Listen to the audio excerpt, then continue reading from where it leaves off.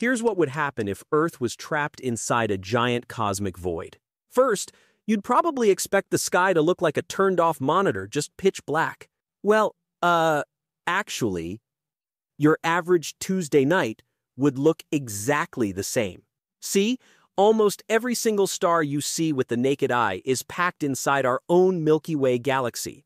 So, even if we were drifting in a desolate ocean of nothingness, you'd still have your constellations.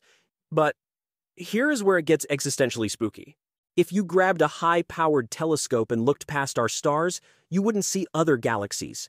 No Andromeda, no spirals, no cosmic web, just an endless, flat abyss. We would have thought the Milky Way was the entire universe. Now for the reality anchor. Look at the Botez void. It's a sphere of emptiness 330 million light-years across. Astronomer Greg Aldering famously noted that if we were in the center of that thing, we wouldn't have known other galaxies even existed until the 1960s. We'd be chemically and culturally isolated from the rest of the cosmos. And physically? It gets chaotic. Without the gravitational glue of neighboring galaxy clusters, dark energy takes the wheel.